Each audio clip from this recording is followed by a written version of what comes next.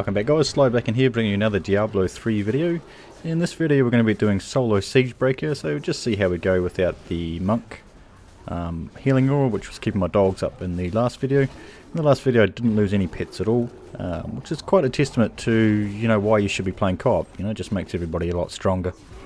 And I personally find it a lot more enjoyable to be playing with people, rather than just off in my own wee world thinking.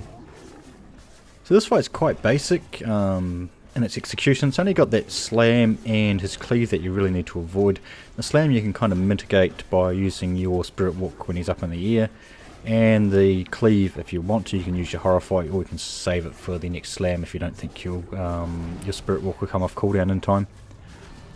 It's a pretty straightforward fight. I do have to resummon my dogs, I think 3 times during the fight, which is quite a lot within a 3-minute fight.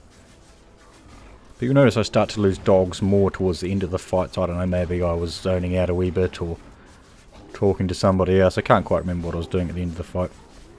But definitely it's still quite easy with my current gear level. And one thing I haven't actually pointed out yet is I'm actually doing this with 5 stack of Nephalem Valor. So I've gone and cleared out before I've come here just to see if I can increase the quality of the loot a wee bit. So I hope you enjoy this video guys. I won't be talking through to the end, I'll leave you alone for now.